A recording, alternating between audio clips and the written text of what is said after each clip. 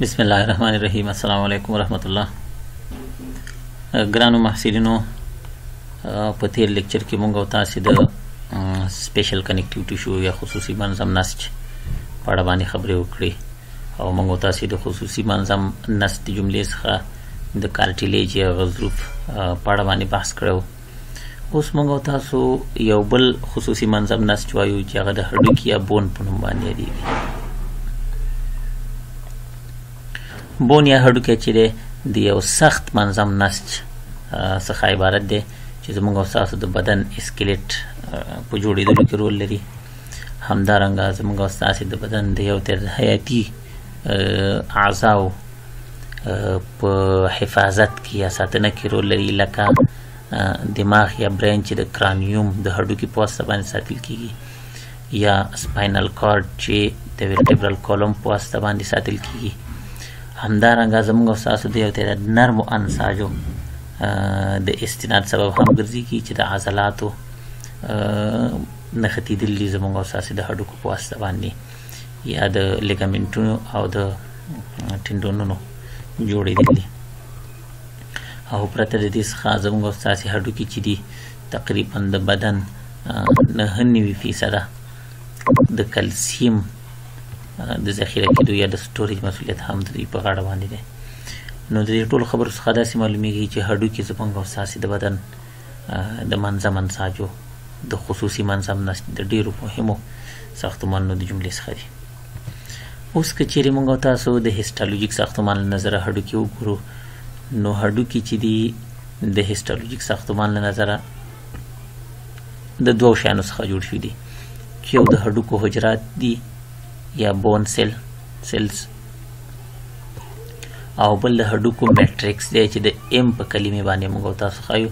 چې وروسته به تاسو ته خبرې وکړم. لومړی موږ او تاسو د هډوکو حجرات یا بون سیلز وایو. تاسې وګورئ ډاکټر صاحبانو چې د هډوکو حجرات چې د هډوکو په جوړېدلو کې رول لري دا 4 دانې دي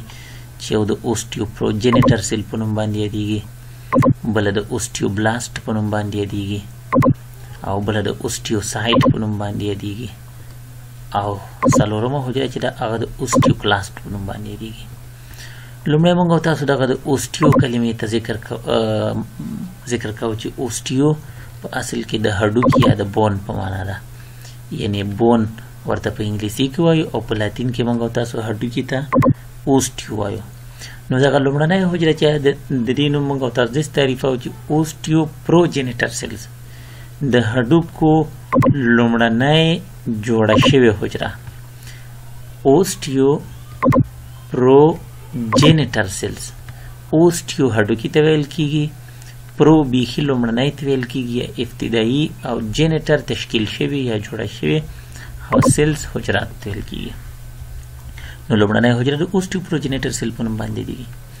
بله حجره چې موږ او تاسو پیژنو هغه د اوسټیو او بلاست په نوم باندې ده چې د دوو کلمو څخه جوړ شوی دی چې اوسټیو د هډوکي په معنا او بلاست ویل کېږي ځوانو حجرو ته یا خامو حجرو ته. درېیمه حجره چې تاسې ګورئ هغه د اوسټیو او سایټ په نوم باندې حجره ده چې اوسټیو د هډوکي په معنا او سایټ د کاملې حجرې په معنا یا د پخې حجرې یا د مچور حجرې په نوم باندې. او څلورمه حجره چې تاسې ګورئ هغه د اوسټیوکلاست په نوم باندې یادېږي چې اوسټیو او کلاست د دوو کلمو څخه جوړ شوې ده چې اوسټیو د هډوکي معنا ورکوي او کلاست د زړو حجرو په معنا ده، یعنی معنا ده چې دا حجرې نورې زړې شوي دي. نو د هډوکو حجرات چې دي په مجموع کې موږ او تاسې په 4 ډولونو باندې وایو چې یو ته اوسټیوپروجینیټر سیل ویل کېږي، بل ته اوسټیوبلاست ویل کېږي، بل ته اوسټیوسایټ ویل کېږي، او بل ته اوسټیوکلاست ویل کېږي. لومړنۍ حجره چې د اوسټیوپروجینیټر سیل په نوم باندې یادېږي چې په دې شکلونو کې تاسو ته ښکاره کېږي ډاکټر صاحبانو، دا حجره په اصل کې د هډوکو د میزانکایمل حجرو په نوم باندې یادېږي. یعنی اوسټیوپروجینیټر سیلز چې دي دا د هډوکو لومړنۍ حجرې دي، یعنی په اصل کې دا میزانکایمل سیلز دي یا میزانشیم حجرې دي، خو تفریق پذیره شوي دي یا دلته پکې تغییرات منځته راغلي یا د میزانکایم د حجراتو تغییر یافته شکلونه دي. تاسو وګورئ چې دغه حجرې د اوسټیوپروجینیټر سیلز په نوم باندې چې موږ تاسو ته ښکاره کیږي د ستوري په شانتي شکل لري او د یو سایتوپلازم درلودونکي دي او د یوې هستې درلودونکي دي. خو لیکن د حجرو ته که چیرې تاسو وګورئ دا چې دوی ډېر ډیولپمنټ نه دی کړی او دوی ډېرې پیشرفته نه دي. خو د وخت په تېرېدلو سره دغه اوسټیوپروجینیټر سیلز چې دي دا په یو بله حجره باندې بدلیدلی شي چې هغه د هډوکو د ځوانو حجرو په نوم باندې یادېږي یا موږ او تاسو هغې ته مخکې اوسټیوبلاست حجرې ویلې وې. اوسټیوبلاست حجرې که چېرې تاسې وګورئ د سایز له نظره غټې حجرې دي او مدورې یا ګردې او یا چې دي اووویډ یا د بیضوي شکل باندې ساختمان لري. اوسټیوبلاست حجره که چېرې تاسې وګورئ د یوې غټې هستې درلودونکې ده او د یو پراخ سایتوپلازم درلودونکې ده. د اوسټیوبلاست حجره یوازینۍ حجره ده چې د میټریکس فارمیشن یا د میټریکس د جوړېدلو صلاحیت د دوی په غاړه دی. یعنې اوسټیوبلاست حجرې دي چې دوی کولی شي چې د هډوکي دپاره میټریکس جوړ کړي یا انټرسیلولر سبسټنس ورته جوړ کړي. همدارنګه که چیرې د اوسټیوبلاست حجرو په سایتوپلازم کې تاسې وګورئ دا یو ګرانولر حجره ده یا دانهداره حجره ده چې په دوی کې په زیاته اندازه باندې الکلین فاسفاتاز انزایمونه هم موجود دي او دغه حجره چې ده د الکلین فاسفاتاز انزایم چې دی د وینې دوران ته اچوي او کله چې د وینې دوران ته واچو دا د دې سبب ګرځېږي چې د وینې دوران څخه ټول کلسیمي مواد میټریکس ته راولي. ځکه مخکې ما تاسو عرض وکړو چې دوی د میټریکس په جوړېدو کې یا میټریکس فارمیشن کې رول لري. نو د الکلین فاسفاتاز په واسطه باندې دې ته نوره هم زمینه برابرېږي چې ان ارګانیک مټیریلز چې د وینې د دوران څخه منځته راځي چې وروسته به موږ تاسو خبرې وکړو چې کلسیمي مواد دي او یو تېره نور کلسیم کاربونیټ دي، کلسیم فاسفیټ دي، کلسیم کلوراید دی یا نور مختلف کلسیمي مواد دي چې موږ ورته ان ارګانیک مټیریلز وایو. د الکلین فاسفاتاز د انزایم څخه وروسته دغه کلسیمي مواد چې په میټریکس کې رسوب کولی شي او دا د دې سبب ګرځېږي چې میټریکس د هډوکو میټریکس د دوی په واسطه باندې کلک شي. نو اوسټیوبلاست حجره چې ده دوی د یو پراخ سایتوپلازم درلودونکي ده چې په هغوی کې الکلین فاسفاتاز موجود دي. همدارنګه دوی د اندوپلازمیک ریټیکولم او د رایبوزومونو او د نورو مختلفو ارګانیلونو درلودونکي ده. نو دوی د میټریکس په جوړېدلو کې اساسي ونډه لري. اوس اوسټیوبلاست حجره چې کله الکلین فاسفاتاز آزاد کی میټریکس جوړ کی د دوی په واسطه باندې میټریکس د دوه شیانو څخه جوړېږي، یو ته ان ارګانیک مټیریلز ویل کېږي او بل ته ارګانیک مټیریلز ویل کېږي. یعنې کله چې د اوسټیوبلاست حجرې په واسطه باندې ارګانیک مټیریل او ان ارګانیک یا عضوي او غیر عضوي مواد جوړ شو نو دلته د اوسټیوبلاست حجره چې ده په دې خپل میټریکس کې بنده پاتې کېږي او کله چې دا بنده پاتې شوه دا په یو بلې حجرې باندې بدلېږي چې هغې ته موږ او تاسې د هډوکو اساسي یا د هډوکو اصلي حجرې وایو چې هغه د اوسټیوسایټ په نوم باندې یادېږي. او تاسې وګورئ په دې شکل کې تاسو ته ښکاره کېږي چې اوسټیوسایټ داسې یوه حجره ده چې د یو منظمې هستې او سایتوپلازم درلودونکې ده او د نوموړې حجرې سایتوپلازم چې په پراخه اندازه باندې ارګانیز لري او د دوی په سایتوپلازم کې که چیرې تاسې وګورئ د یو تیره پروسس یا استطالاتو درلودونکي هم دي. یعنې معنا ده چې اوویډ شکله حجره ده او د هستې او د سایتوپلازم مچور هستې او سایتوپلازم درلودونکي ده او د ټولو ارګانیلونو درلودونکي ده او دوی په خپل سایتوپلازم کې یو تعداد پروسس یا استطالات هم لري. دا حجرې د اوسټیوسایټ چې دي چې د هډوکو اصلي یا اساسي حجرې دي دوی په یو خالیګاه کې په میټریکس کې په یو خالیګاه کې بندې پاتې کېږي چې هغې خالیګاه ته موږ او تاسو لاکیونا وایو. او کله چې په دوی په دې خالیګاه یا په لاکیونا کې بندې پاتې شي نو د دوی دغه پروسس چې دی د یو تعداد کوچنیو کانالونو په واسطه باندې په هغې کوچنیو کانالونو کې یو د بل سره اړیکه لري یا په دې کانالونو کې دوی باندې پاتې هغې ته موږ کانالیکولای وایو. دغه هر یو پروسس چې دی په یو کوچني نازکه ټیوب ماننده ساختمان کې چې د لاکیونا سره رابطه لري او هغې ته موږ کانالیکولای وایو. دا د اوسټیوسایټ ټول پروسس چې دی دا په کانالیکیولای کې بند پاتې کیږي او دا د دې سبب ګرځيږي چې دا اوستیوسایت حجره چې دا د مچور حجرې په شکل باندې همیشه لپاره پاتې شي او د اوستیوسایت حجره چې دا دوی د میټریکس د موازنې په ساتلو کې یا د هډوکي د نسج د میټریکس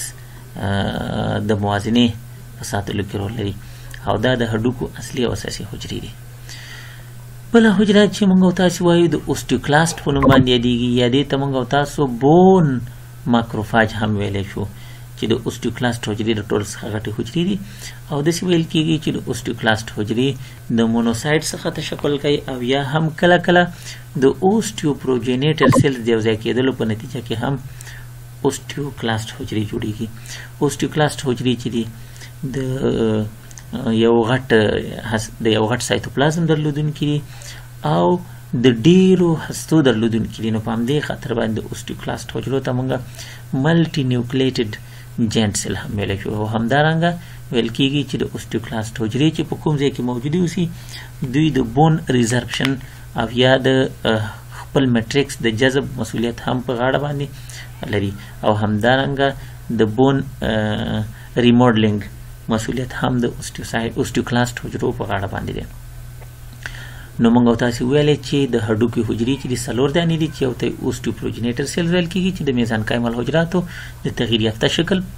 د حجرو په نوم باندې یادېږي. بله چې د دوی ځوانې حجرې دي چې هغې ته اوستیوبلاست ویل کېږي او اوستیوبلاست حجرې د میټریکس په جوړېدلو کې رول لري او د الکلین فاسفاتاز انزایم په افرازولو کې رول لري او د کلسیفیکیشن په منځته راتګ کې رول لري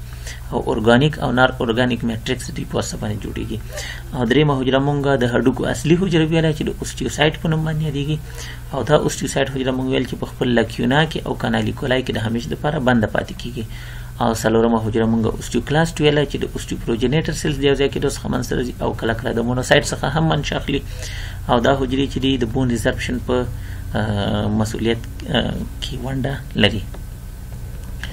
دلته تاسو ته په دې شکل کې د اوستیوبلاست حجرې ښکاره کېږي چې په دې غاړو کې موقعیت لري او دوی د میټریکس فارمیشن په جوړېدلو کې رول لري او دلته هم تاسو ته د اوستیوسایت حجرې ښکاره کېږي چې دوی په لکیونا کې بندې پاتې شوي دي او د مچور حجرو په شکل باندې په کلسیفاید میټریکس کې یا په کلسیفیکیشن میټریکس کې یا په سخت میټریکس کې د همیشه لپاره بندې پاتې کېږي. دلته هم تاسو ته یوه حجره ښکاره کېږي د اوستیوبلاست په نوم باندې چې دغه حجره تاسې وګورئ د یو سایتوپلازم درلودونکي او د یوې هستې درلودونکي ده. اما همدغه حجرې چې دي په یو تیره نورو حجرو باندې بدلې شوي دي د میټریکس د جوړېدو څخه وروسته چې هغې ته موږ تاسو اوستیوسایت وایو. اوستیوسایت د هډوکو اصلي حجرې دي او مدور یا اوویډ بیضوي شکل لري او د منظمې هستې درلودونکي دي او د دوی په سایتوپلازم کې یو تیره پروجیکشن موجود دي چې دا پروجیکشن تاسو په دې وړو وړو کانالیکولای کې ښکاره کېږي یا په وړو وړو لارو کې او د دې په واسطه باندې د نورو حجرو سره رابطه لري. دلته هم تاسو ته یو بله د اوستیوسایت حجره او د هغې کانالیکولای ښکاره کېږي او دغه خالیګاه چې تاسې ګورئ دغه بنده چاردیوالي چې تاسو ته ښکاره کېږي دا د لکیونا په نوم باندې یادېږي.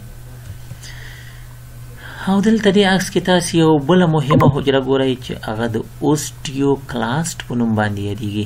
تاسو وګورئ چې دا د یو غټې حجرې په شکل باندې یعنې یو ډېره غټه حجره ده او دا حجره د ډېرو نیوکلیسونو یا د هستو درلودونکي ده. تاسو وګورئ چې دا د دوی هستې دي نو په همدې خاطر باندې ته موږ تاسو ملټي نیوکلیټډ جاینټ سیل هم ویلی شو چې مخکې پرې موږ تاسو خبرې کړې.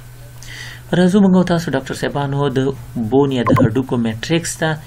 چې مخکې ما تاسو عرض کړو چې د اوستیوبلاست د حجرې په واسطه باندې جوړیږي. میټریکس د هډوکو چې د دوه قسمه ساختمانو څخه چې یو ته موږ عضوي ساختمانونه وایو یا مواد او بل ته موږ غیر عضوي مواد وایو. عضوي مواد یا ارګانیک میټریکس چې دی دا د هډوکو د میټریکس 15% برخه جوړوي او نان ارګانیک میټریکس چې دی د هډوکو د میټریکس 15% برخه جوړوي. یعنی که چیرې تاسو د هډوکو میټریکس وګورئ